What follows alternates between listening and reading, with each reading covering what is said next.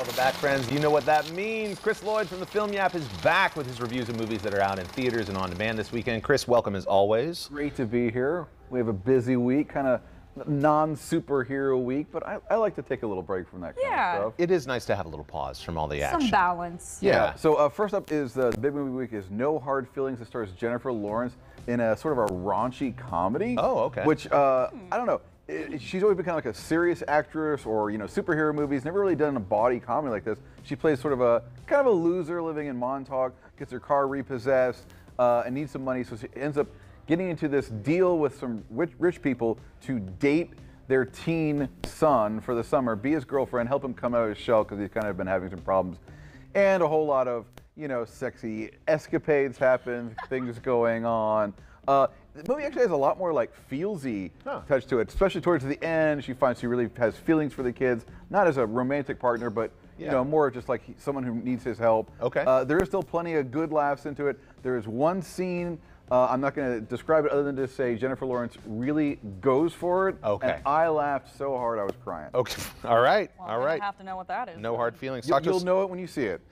Talk to us about Asteroid City, Chris. So this is the latest from Wes Anderson. If you know Wes Anderson's aesthetic, very sort of dry, ironic humor. It's set in 1955, somewhere in the desert, where a bunch of people have sort of randomly come together for this once-a-year celebration of the asteroid that landed there, and then more strange things happening. So many people are in this, like Jason Schwartzman, Scarlett Johansson, Tom Hanks. I mean, I can sit here and list them all. If you know the Wes Anderson style, you know what it's all about. It's all very bright and colorful. Yeah. He loves to make these movies that call them like his little dioramas. Sure. It's like all these little things, and he built a whole town out in the city to shoot it. It's not for me, this one. I've been very hot and cold on Wes Anderson. Just his characters, they're not people. They're like stick figures inside those little dioramas. And of course, when they're experiencing emotions and everything's sort of just at this ironic tilt. Sure. Yeah. I don't know. Not for me, but I think some people, if you're a Wes Anderson fan, you're going to love it. Okay, all right. Chile 76. This is a drama set in the Pinochet dictatorship in that era, and it's about a wealthy woman, grandmother, sort of having a very comfortable life, and she sort of gets drawn into helping some rebels without even really sort of realizing what she's doing. There's a man that's injured. Her priest asks him to help him because she has some medical skills back in the day. And she just, finds herself going on these after nighttime excursions, and coming up with a curfew and risking her own life. I don't know. This movie's been described as Hitchcockian. Okay. Didn't quite do it for me. Sort of lacking in the intrigue. Felt like it had a third act that was missing to me. All right. Historical drama.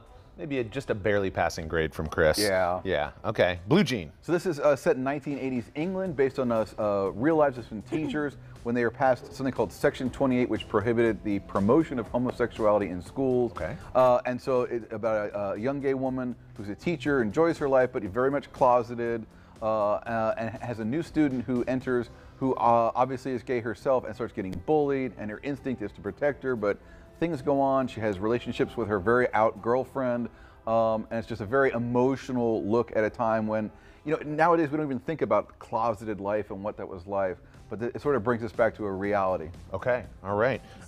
What's new on digital and demand, Chris? So you can get this on pretty much any of the rental platforms out there. It's Surrounded. This is very sharp and stylish Western. It stars Letitia Wright. You probably know her from the Black Panther movies. Okay. And she plays Mo Washington, a gunslinger who is traveling out west to make her fortune.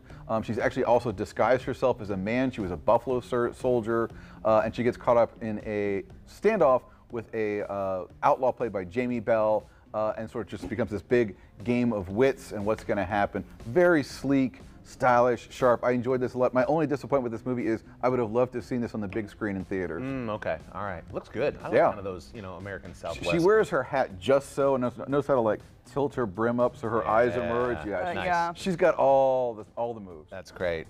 So if people want to follow along with you or get more of you and your team's reviews, where should they go? Of course, go to filmyap.substack.com. You can just read it like a website, or hit that subscribe button and get all this amazing reviews and commentaries and stuff in your email inbox. And the chance to win some cool prizes too. Almost every week. Yeah, awesome. Chris, thanks as always. Go to filmyap.substack.com to subscribe and read more.